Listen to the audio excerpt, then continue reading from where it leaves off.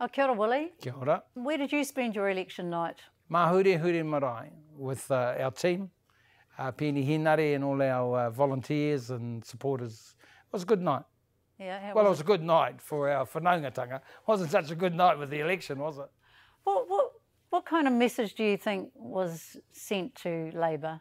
That maybe the country's just had enough of us. I think that was clear. We're just under 27% of, probably 27% of the vote, which is just not good enough. I thought we were heading for 30%. If we had got 30, we might have been able to be, players. That's if the Greens had held their vote, but they dropped too. They went down to about 10%. But disappointing, but that's how it goes, I suppose. It's, sometimes the country just had enough. You think you're doing enough. It's a tricky one with me sometimes because I'm involved in the Māori campaign, and so you're balancing the economic stuff with the cultural stuff, economic stuff in terms of, the needs in terms of Māori are the same as Pākehā, housing, education, health, all that sort of thing. But at the same time, our people want money funding for Māori providers. They want matatini, they want matariki, so it's a sort of twin strategy that we run. It's a challenging one, isn't it? Because you have to kind of weigh up the priorities and where you're going to put your energy, where you're going to put your limited resources, who you're going to fight for.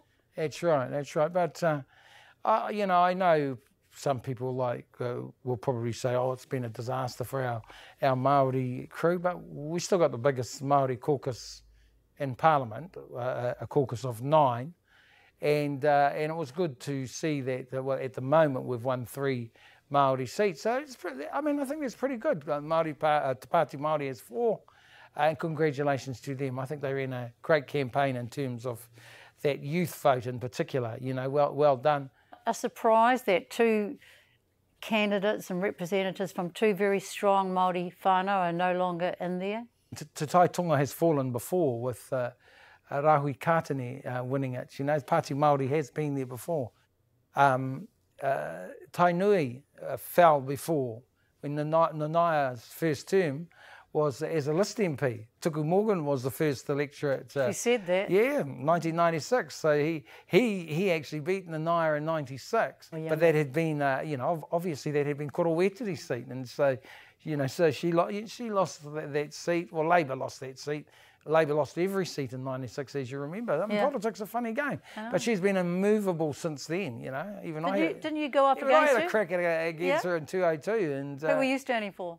We were standing for Mana Motuhake Alliance then. And her and I had a real ding-dong battle in 2002. And, it was sort of no favours there. But it's funny how life goes. And of course, we ended up coming together in Labour and I admire a lot of the work that she's done for our people. And then, of course, John Tamihere jumps from Labour into Te Pāti Māori. There's lots of swings, isn't there? Well, that's Māori politics, though, whether it's myself or John or Shane Jones. Shane was Mr Labour Party Minister, right? Then he's Mr New Zealand First Minister. Winston was National Party and New Zealand First. Māori politics is volatile. And you can see, and politicians move across the spectrum. Do you think you might move again? No, I think I might be moving. Yeah, not to another moving party. On out.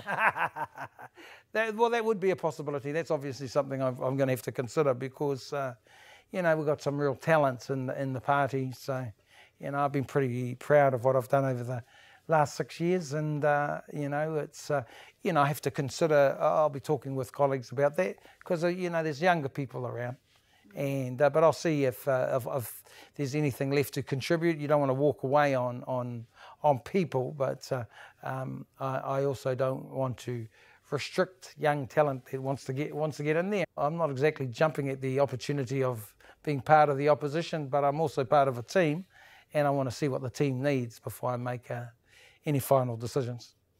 Come in and out of Parliament, bit of a rocky start with Labour. Come right up there to hold some very significant ministerial portfolios. When you look back at things, what are you thinking? Well, it's just it's just been an honour. You wouldn't have put a lot of money on me holding any portfolios after the start I made in Labour.